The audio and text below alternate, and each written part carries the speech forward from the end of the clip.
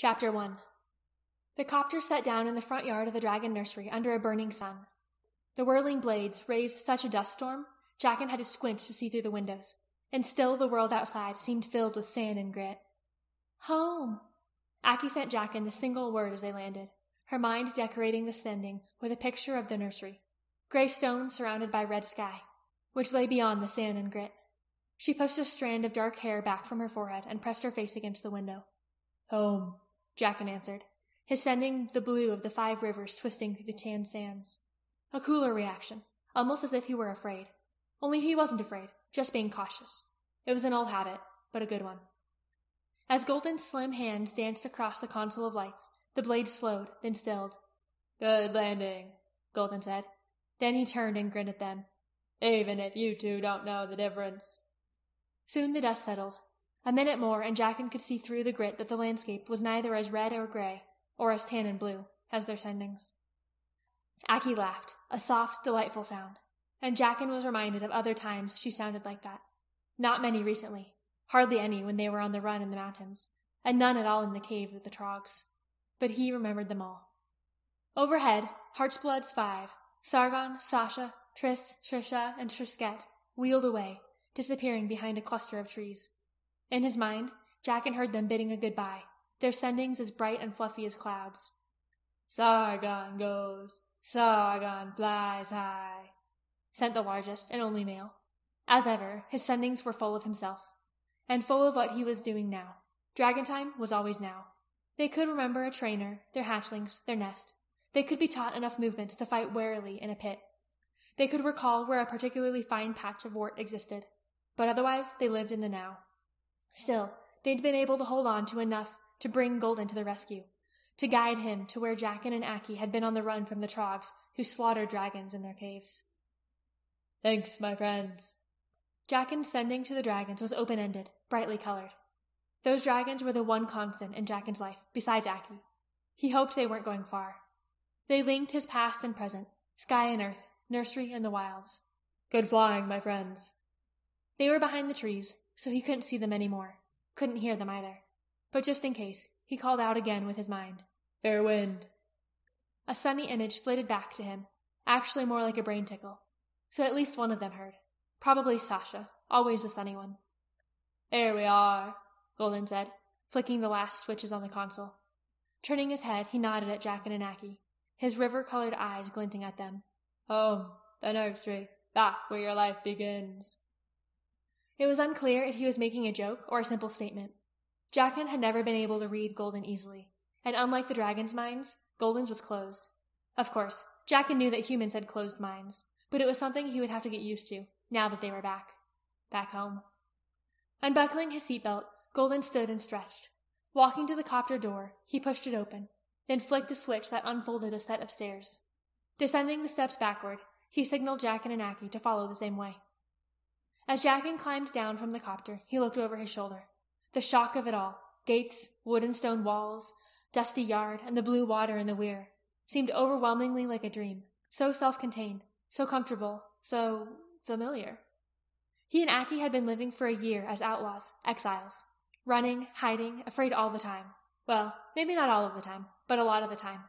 Living in caves without real beds, worrying about where their next meal would come from. How often he'd dreamed about coming home to the nursery, but he never really believed it would ever happen. Too many people with too many grievances were still looking for them. Like the Ostar wardens who wanted to put them in jail, the rebels who wanted to kill them outright. Yet, according to Golden, all that was no longer true. At least the rebels were satisfied, the wardens too. Jaqen set his lips together. Not that he mistrusted Golden, but it seemed too good to be. Now, of course, they had another problem. The trogs in the caves probably wanted Jaqen and Aki dead, because they didn't want the secret of their caves to come out. And they probably wanted their 2 dragons back as well. I regret none of that, Jaqen thought. None. And none of the past year either. Oh, it had been a hard year. But, though hard, life in the mountains had given Jaqen and Aki a taste for freedom. He mulled that over. A taste for freedom. He hadn't realized he'd sent it till Aki answered him. And a hunger for home. Jaqen nodded. Many times he'd been sure they would die up in the mountains, with only Heartsblood's hatchlings to mourn them. And Sargon to comment on it all. This time there was a bubbling laugh in Aki's sending. But home? He never really believed they could return. Reaching solid ground, Jaqen turned, then stared at the dragon nursery. Without realizing what he was doing, he rubbed the thin bracelet of scar tissue on his wrist. The whole of that year in the mountains, he'd tried to keep his deepest longings for the nursery shielded so that Aki couldn't read his heartache and add it to her own. Now that they were actually back, he felt he should be elated. What he actually felt was scared? Aki's sending was tentative, wavery, like the water at the bottom of the falls. "Stay out of my mind," he answered, with black and gold arrow points, sharper than he meant. To soften it, he turned back and reached a hand up to help her down, for she was facing forward as she came down the steps, carefully cradling the young dragon hatchling. Its back and belly were still patchworked with the last of its gray egg skin, and it looped its tail securely around her wrist. "Thanks," she whispered to Jaqen, and smiled, a tremulous, tentative smile. It said even more than her sending. "Scared." This time, the sending was not Aki's. Anxiously, Jaqen looked around. Finally, he spotted the sender, Oracle, the pale red adult dragon they'd brought out of the caves before she could be sacrificed by the Trogs. She was crouched on the far side of the nursery yard, tail twitching. Not one of Heartsblood's brood. She was possibly a cousin, for her color and sendings were reminiscent of the red dragons. He and Aki had gotten her out of the caves just in time, into the air, showed her that she could fly, that she could be free. Oracle's neck arched downward and her neck scales fluttered, which meant that any moment she might bolt. It's astonishing that she's landed here and not actually flown off with the others, Jaqen thought. In her mind, men were not safe. Not even her rescuers. Not Aki. Not me. "Here?" Jaqen hadn't meant to send the question, blue and stuttering, but Oracle caught a glimpse of it anyway. "Here," she answered in the same color, but even more faded. The membranes on her eyes closed, effectively shuttering them. Jaqen's thoughts followed one another in quick succession. Oracle was probably here because she wasn't used to flying, having been kept in that underground prison the whole of her life, except for the one time when she was bred. Or perhaps she was here because Aki had the dragonling. Or because she was exhausted. Or because she was scared. "Gentle Oracle." This time, Jaqen's blue sending was edged about with soft beige billows. "Do not be afraid. We are with thee. Soon thee will be altogether safe." Dragon masters of the nursery always spoke that way to their charges, thee and thou. Jaqen didn't know why. It was just how things were done, and it certainly calmed them down. Oracle lifted her head slightly. Her eyes were dark, but without the fire of a fighting dragon. Even if she hadn't sent her fear to him, he would have known it by her posture. The crouch, the lashing tail, the shuttered eyes. She was afraid of the copter, of the nursery, of the memory of the Trogs. Well, she had a right to be afraid of the Trogs. I'm afraid of them too. "Jaqen!" Aki's voice gave a warning. He thought she meant he was broadcasting his own fear to the terrified Oracle, but Aki was pointing in a different direction. He turned, caught something out of the corner of his eye, and startled, before realizing that the door of the bond house had flown open. Out ran the fat cook, Karina, though it was more like a fast waddle. Her haste was understandable. Any copter was a rare sight at the nursery. Usually the appearance of one meant bad news. Wiping her hands nervously on her long apron, Karina stared at Golden, who was standing several steps away from the copter's blades. Her hands left dark red stains on the white cloth of her apron, stains that could have been either tack or blood. Jaqen licked his lips, just thinking about a cup of tack, the taste a sudden, vivid recollection in his mouth. After a year of drinking boil, that thin soup made from greasy skag grass, he was more than ready for tack. A whole pot of it, 2 whole pots of it. And then he remembered what it was made of, dragon's blood. "It's back to boil," he sent to Aki, at the same time including a picture of him bathing in a pot of the gray-green stuff. Aki broke into sudden, nervous laughter.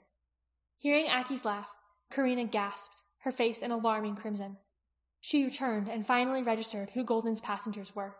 Without warning, she burst into tears and threw her apron up over her head. "Karina!" Aki said with a sweetness Jaqen hadn't heard from her in a while. "Kay, it's me!" That sent the old woman to crying even harder.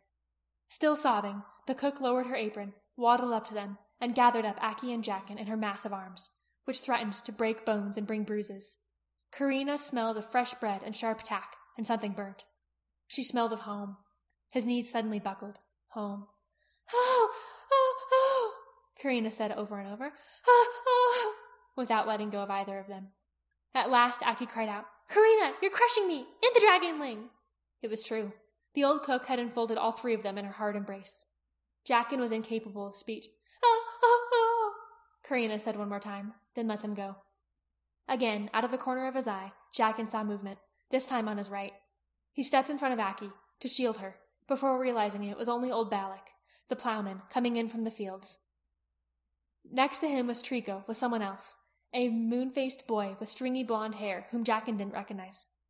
Balak had spotted the copter, then Jaqen and Aki, and began complaining even before he was close. They had to strain to hear him. "All those days of mourning," he started, "and me hardly able to work, thinking about you two dead up there in the mountains in the cold. Little Jaqen, little Aki." Though of course neither of them had been little, then or now. Indeed, they hadn't been little for quite some time. And of course neither of them had been dead, though how was poor Balak to have known? Jaqen stared at Balak's moon-faced companion, wondering who he was, how he'd gotten to the nursery. Of course, a year was a long time to be away. People could die, move to the city, be sent off-world. People could grow old, forgetful, take on new apprentices. People could change. "We apologize for being both alive and well," Aki said, but with a smile to take away the sting of it. The dragonling resettled itself, curling up so tightly in Aki's arms, it was almost a dragon ball. At this point, it seemed to regard Aki as its mother. That would be funny, Jaqen thought, if it weren't so inconvenient. The hatchling had imprinted on Aki early and refused to be parted from her. Trico winked at Jaqen as if to say the year away had simply been a ploy to be alone with Aki, but then Trico's mind always works that way, from the slightly off color to the positively filthy. He couldn't, Jaqen thought, understand real love. But looking confused, Balak turned to Golden, spread his hands, palms to the sky. His new helper touched his arm, as if in comfort. At the same time, a roar from the stud barn made them all turn around. A male dragon, sensing roiling emotion nearby, was simply trying to bring the attention to himself. It was an old dragon trick, and, as usual, it worked. "Typical male," Aki said with an exaggerated eye roll, which broke the tension, and they all laughed, even Jaqen. Only Oracle still seemed perturbed. Her sending to Jaqen was laced with red spots that looked a great deal like blood. "Danger?" "No danger," he answered soothingly. "How?" Karina asked, meaning how are they still alive? Where? Balak added, waving a hand. Trico's knowing smile spread slowly across his face. The answers to any of those questions had to be given carefully, guardedly, because there was danger, great danger, even if he'd just assured Oracle that there was none. He and Aki had to be certain that they said the same things, that their versions of the past year's adventures matched exactly. If not, the future of all the dragons on All-Star 4 could be a bloody one indeed. "If the secret gets out, our secret," he thought, adding, "Aki, take care." "I'm not stupid," she shot back, the red lightning bolt accompanying it, lancing through his mind with such force, he almost winced. "But there's no way it can get out unless you tell. Me? I'm silent as the grave." Facing him directly, so that no one else could see, she lifted her hand to her mouth, then surreptitiously drew her finger across her throat. "See? Dead. Grave. Got it?" Afterward, she smiled broadly at Karina, at Balak and his helper, at Golden, even at Trico. "First, showers, food, rest. Then we'll tell you all." "All?" The picture Jaqen sent was a frantic, dark red, roiling cloud. "We'll only tell them what we want to, silly," she soothed, her sending shot through with a golden light.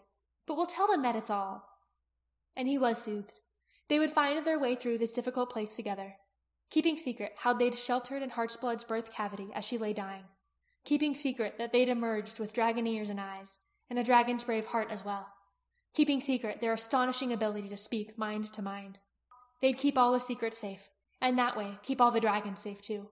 Because if the people of Ostar find all this out, they won't stop to think that it's only hens who'd recently given birth who can give them the dragon gifts.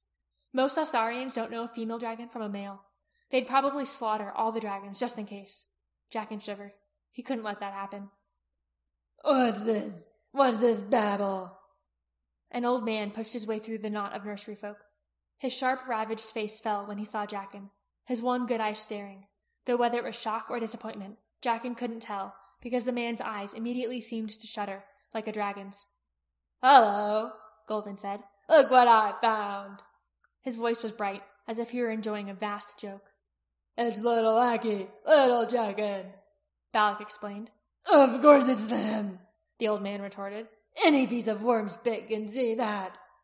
At that, any good memories of Lakarn helping them escape a year ago into the mountains left Jaqen, and he felt a returning rush of dislike for the man. Karina collapsed into sobs again. Well, here's a welcome home, Lacarne said. So you'll find us all changed. You can tell us why you're alive later. We've still got a day's work to finish.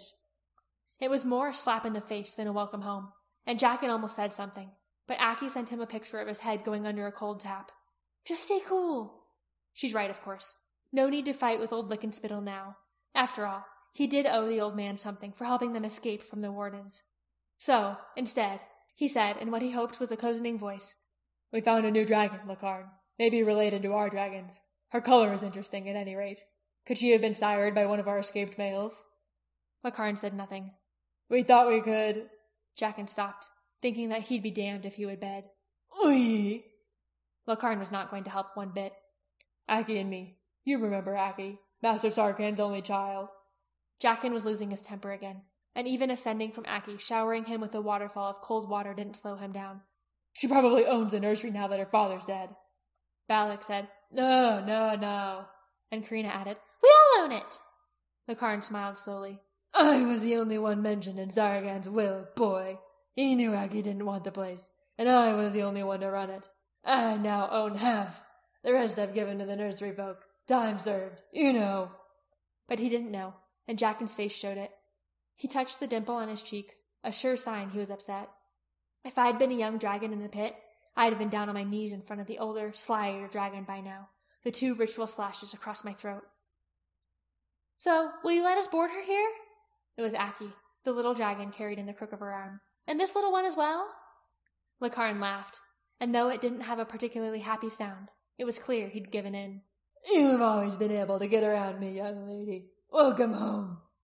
Noticing no welcome home for him, Jaqen thought about getting another mental dunking from Aki if he said anything. He didn't want that, so he let his anger go. Aki can shower first, Jaqen told Lacarne, Karina, Balak, the boy. He ignored Trico. I need to get Oracle settled in. It was only then that the others even seemed to notice the pale dragon crouched by the side of the wall. Bagstall, keep her away from the rest of the nursery dragons for now, Lacarne said. As if I didn't know that. Take the hatchling too! Aki handed the ball of dragon over to him. The minute he touched it, the hatchling uncurled in his hand, its tail now anchored firmly around his wrist, and looked longingly back at Aki. Or, Jaqen thought, as longingly as a dragon could look. Aki sent a bright orange warning. No more sendings! Not when we're close enough to speak. We might make people suspicious. The color was flame-shaped. You look different when you're sending to me. Your eyes get all squinty and you stare at me with great concentration. I bet I do the same. Jaqen nodded.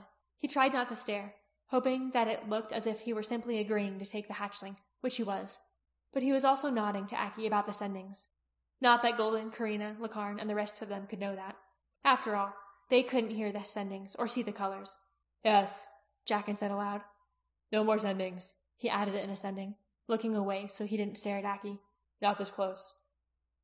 Golden took Jaqen and Aki by the arms and pulled them aside, giving them a hug. Better to say too little than too much until I've figured out the ramifications of your rescue. Ramifications? Jaqen asked. To us or to you? Aki added. To us, Star, of course, Golden said. Then he stepped back from them and waved his hands vaguely, as if he were campaigning for something. Karina turned to Golden. You'll be staying to dinner, of course. She twinkled at him. He smiled regretfully. You're my favorite cook, Kay, but I've too much work back in the city. There's a Senate race going on in the Roke. I've got competition this time. He turned and ran back up the steps to the copter. Flatterer! Karina called back, and then Golden was gone, through the copter door, and moments later, the rotor started up again. Karina turned to Aki and enveloped her again, as if determined to shelter Aki from the sand and grit the copter was throwing around, as if she could shelter her from the world. Over Aki's head, Karina said to Jaqen, Tell us what you want, what you need. You must be exhausted. A year, and now you're home where you belong. Who would believe it?